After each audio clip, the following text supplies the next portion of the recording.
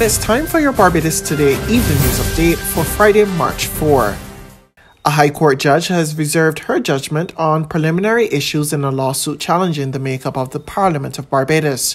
Lawyers on both sides concluded their submissions before Madam Justice Cicely Chase QC today, when the case continued in case management during a virtual sitting of the court. Former Attorney General Adriel Brathwaite is asking that the President's decision to reconvene Parliament be quashed on the basis that all but 3 of the 21 senators have been appointed since Parliament resumed in February. However, the country's legislative business in the Senate has come to a halt in light of the lawsuit. A St. Michael man is now homeless after fire destroyed his home at Rock Hall around 3 p.m. this afternoon. Another house with 2 occupants was damaged during the blaze. 8 fire officers under the command of Station Officer Charmaine responded to the incident. Homeowner Arthur Samuel told the media that he lost all his possessions during the blaze. Well, tell the truth, I don't know. I was home and I decided to left home and got the ATM for some money. And while on my way going down, a van came and told me that my house was on fire. And when I came back, the neighbor told me that they just see the sparkles and the house burned to flat. I lost everything. The only thing I have is this shirt and this pants. How long you was living here, sir? From 1986. So everything, you completely lost everything? Is the property, Everything. Is the property insured?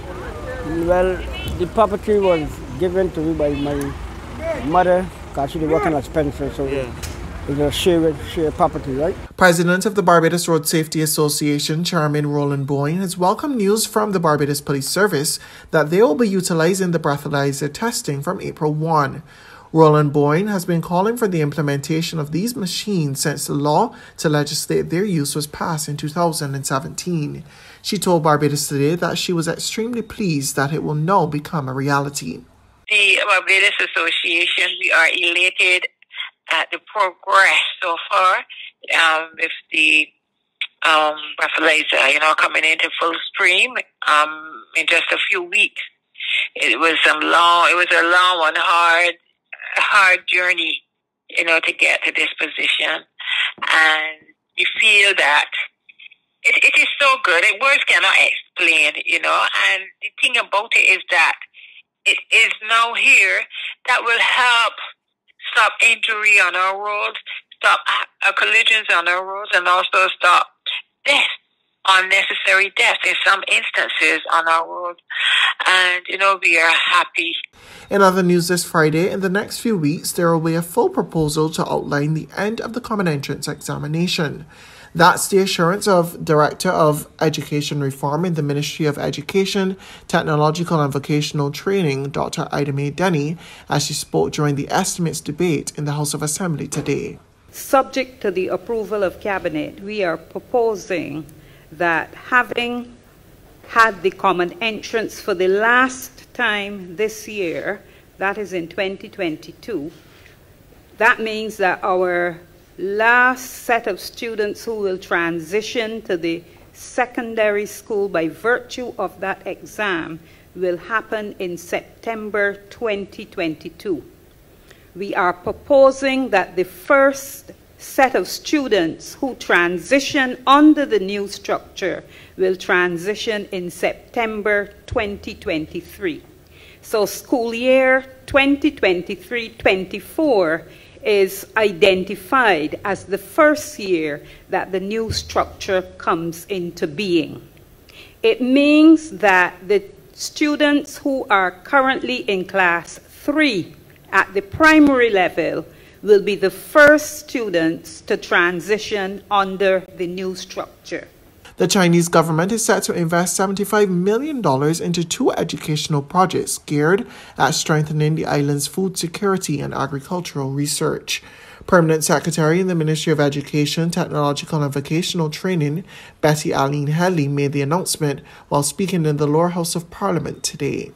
The Ministry of Education is embarking on a number of projects which are embedded in 2 projects that are being funded by the Chinese government. The 2 projects are the Hope Agricultural Training Project, which is at Hope Road, St. Lucie, and the Jukes, which is under the UWI Center for Food Security and Entrepreneurship. And both of these would have been conceptualized by the Ministry of Education back in 2008. Now, both of the projects were selected for funding at approximately 74 million Barbados dollars. And a feasibility study would have been completed in 2018 for the implementation agreements to be signed by the Ministry of Education and the People's Republic of China. Now to the latest COVID-19 update. There were 158 new COVID-19 cases, 67 males and 91 females, recorded from the 921 tests conducted on Thursday by the Barbados Santos Public Health Laboratory. Of those positive cases, 33 were under the age of 18 and 125 were 18 years and older. People in isolation facilities numbered 60, while 1,618 were in home isolation. As of March 3rd, a total of 316 people had succumbed to the viral illness. There's regional and international news after this short break. Hi, I am Onika. I am a mother, I'm a daughter, and I'm a wine educator. When vaccines first came on the scene last year, I was really apprehensive about getting vaccinated. I was worried about taking a drug that I felt was experimental, so at first, I really wasn't about it. I decided to get vaccinated. I had to acknowledge the fact that I am asthmatic and my son is also asthmatic. I have a career in wine. We depend on our senses, and I decided that I did not want to risk it for being afraid of taking a vaccine. Coronavirus has affected everyone around the globe, and keeping this in mind, make sure that your decision is not a selfish one and that you're thinking of the benefits of the whole. Let's roll up our sleeves and get back to living.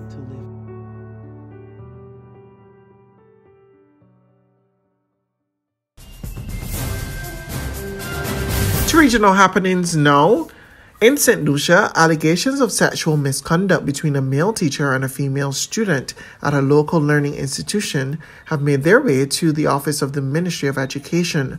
On Thursday, Chief Education Officer Dr. Fiona Philip-Meyer sent a strong message condemning acts of sexual misconduct in the island's education sector.